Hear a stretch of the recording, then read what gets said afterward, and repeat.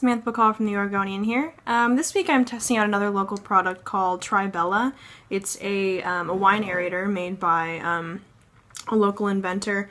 It looks a little bit different than kind of like a regular pour spout, as in the name Tri.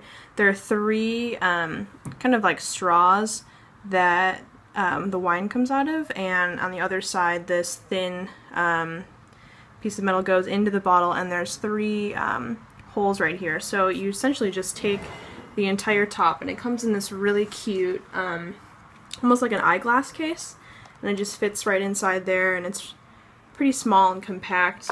But so you just take the entire thing and you pop it into the top of your wine. And this bottle that I'm pouring, or I'm about to pour right now, is a 2011 Vietti Nebbiolo. So something a little bit kind of tannic that really needs an aerator. And the whole point of aeration really is to expose surface area wise wine to oxygen, and essentially it softens or opens up the wine.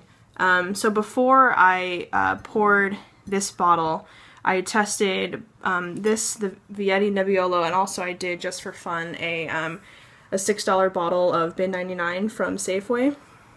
I tested both of them straight out of the bottle, and then I put them both in glasses and also tested them after they just sat in a glass for a while.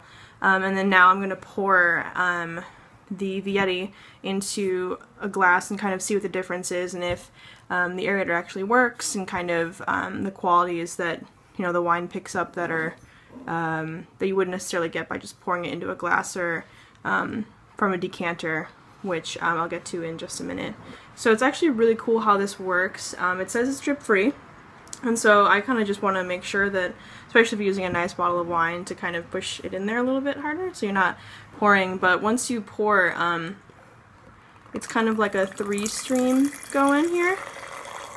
And then there's no drips, which is really cool, and there's actually, on the aerator, if you can see it, there's like a little notch right here, and this is so oxygen can flow in, and it'll, flow without gurgling or getting too crazy. So it looks normal when it comes out of the glass, and though it's a little bit, bubbly, obviously, because there's air in it, but, even just the nose of it is so much different than when I poured it out of the bottle.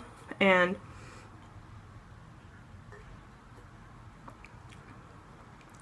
I mean, the wine itself is already, a really beautiful wine, but it's kind of cool to have kind of just pouring it out of the bottle without having to let it sit in an aerator, or without having it sit in a decanter.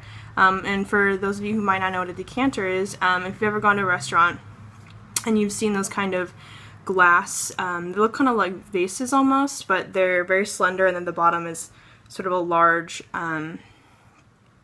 I don't even know what to call it, kind of a large base, and then it kind of thins up into just like a pour spout.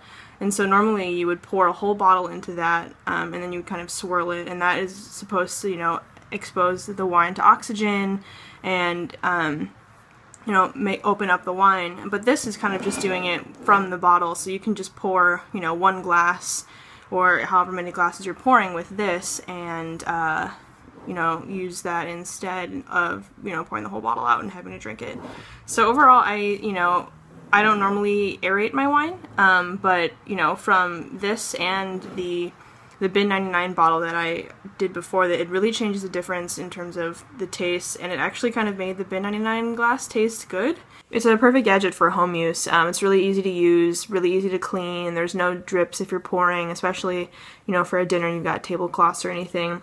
So something I definitely recommend, for buying and using at home.